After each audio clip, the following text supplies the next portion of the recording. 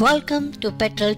In this video, I will take you through Petrel 2014 Seismic Multi Workflow.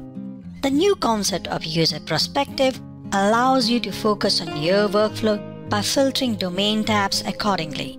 Seismic Multi is available in Seismic to Simulation, Geology and Geophysics, and Advanced Geophysics Perspective. Let's select G&G Perspective. As we select G&G Perspective, we notice different domain tabs for the G&G workflow are placed in a logical order to capture user workflow.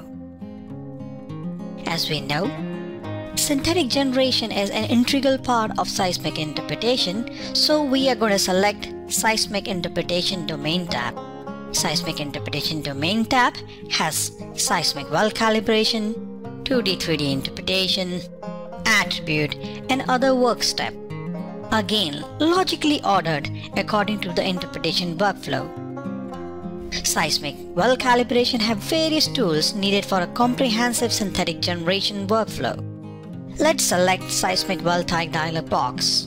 In Seismic Well Type process dialog, under the study type, we have 4 different types of studies. I will be discussing sonic calibration and synthetic generation. Let's perform sonic calibration first for well A, which is a deviated well, to correct the sonic log velocities to time depth data, and for accurately hanging the sonic log in time. Let's select Edit Study to open a pre-existing sonic study. Here, we are using a despiked sonic log, conditioned using the interactive log conditioning tool of Petrel. And for time depth relationship, we are using checkshot. Also from the track manager, I am going to modify the predefined templates. Here, removing the input average velocity and two-way time picked.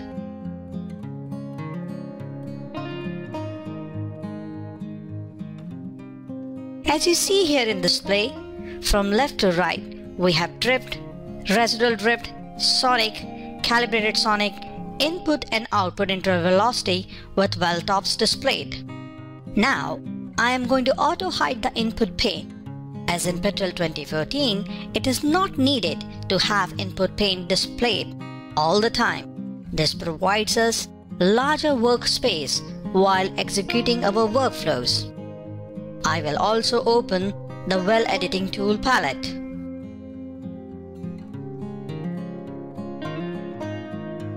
And can call other tools depending on the workflow using the tool group. Here in this case, I am going to select cross-section editing as I will be using it for editing section later. All this allows user to execute their workflow effectively and efficiently. Next, from the tool palette, I am going to create knees and displayed markers. Before doing further editing, let me color fill the output interval velocity directly from tool palette to notice the changes in velocity easily. Let's select edit mode to adjust one of the knee points. As I will adjust one of the knee points, you will observe the changes in the various curves. Specifically, in the residual drift curve and the differences between sonic and calibrated sonic curve. Let's go to tool palette and select delete knee point and delete the edited knee point, followed by deleting all the knee points directly from well type editing tool palette. Next, let's create knees at checkshot from tool palette.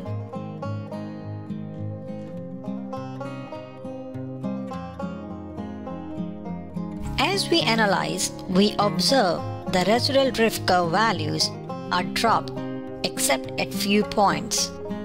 We also see the difference in sonic and calibrated sonic curve, but with reliable velocity variation from the output interval velocity curve.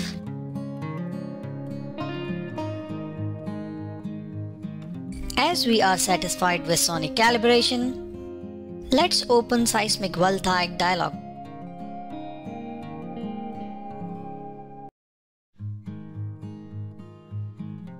Here in the Output tab, we can save or set Calibrated TDR as Active TDR. Let's set Calibrated TDR as Active TD, as we will be using Calibrated TD relation for synthetic generation. Now, let's open the Input tab to carry on synthetic generation study. Using the Edit Study mode, I am going to select a pre-existing synthetic study, which opens a new well section window. Here in the input, I have recurve wavelet with 20 Hz central frequency, a seismic amplitude data, and for reflection coefficient calculation, sonic and density log. Let me move the seismic well type dialog to the right so that we can see the synthetic with seismic.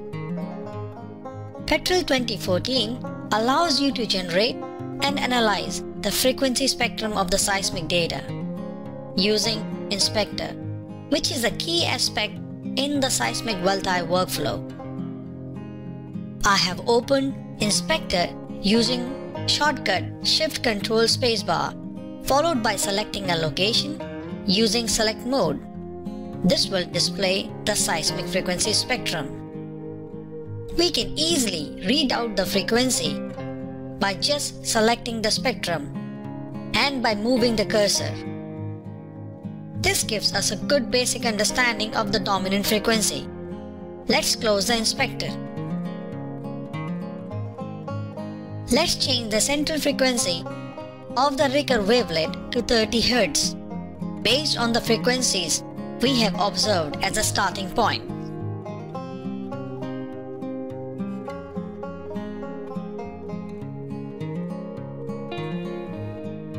We notice one issue in the first track. The input density log in blue color is missing for the shallower section compared to the sonic, resulting in missing reflectivity and hence synthetic for the same interval. In Petrel 2014, using well-known Gardner's relation, we can directly fill the gaps where one of the input log is missing. Once I select Gardner's relation, it generates the reflectivity and hence the synthetic for the missing interval directly from seismic well type dialog. Let's move the seismic well type dialog to read the timeshift values from the correlation track for achieving an optimal match. The value is 10 millisecond. Let's enter the same in the timeshift tab of seismic well type dialog.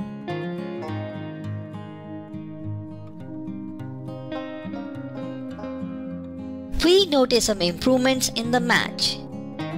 Let's next do RC modeling for partial synthetic generation. Let's activate it from Seismic Well Type tool palette. By default, it is generated for the full range. Let's delete it. Now, let's zoom in here near brown color marker, Houston, which is a strong reflector. From the reflection coefficient series track, let's select the reflection coefficient near Houston. If we notice, partial synthetic signature is still different from synthetic. Once I add few more reflectivities, the event in synthetic, partial synthetic and seismic matches. In this way, reflection coefficient modeling can be really helpful in validating polarity and also analyzing the contribution of various reflection coefficient for a synthetic trace event generation. In this display, I have zoomed out and removed partial synthetic. As we analyze, we do see mismatch between synthetic and seismic at shallow level, while the strong event near Houston matches well. Let's try touch and squeeze to address this.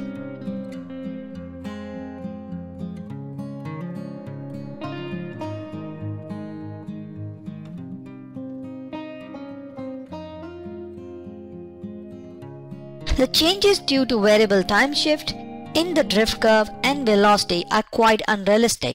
So let's remove the stretch and squeeze by removing the alignment points followed by deleting the alignment points.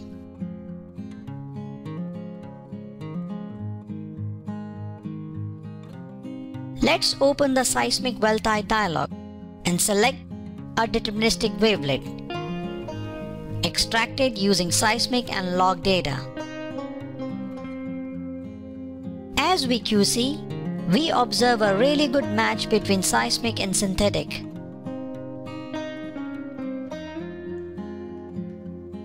Next, we are going to display the synthetic in the interpretation window. Let's close the tool palette and from the favorite pane, open the interpretation window with a random line passing through well A.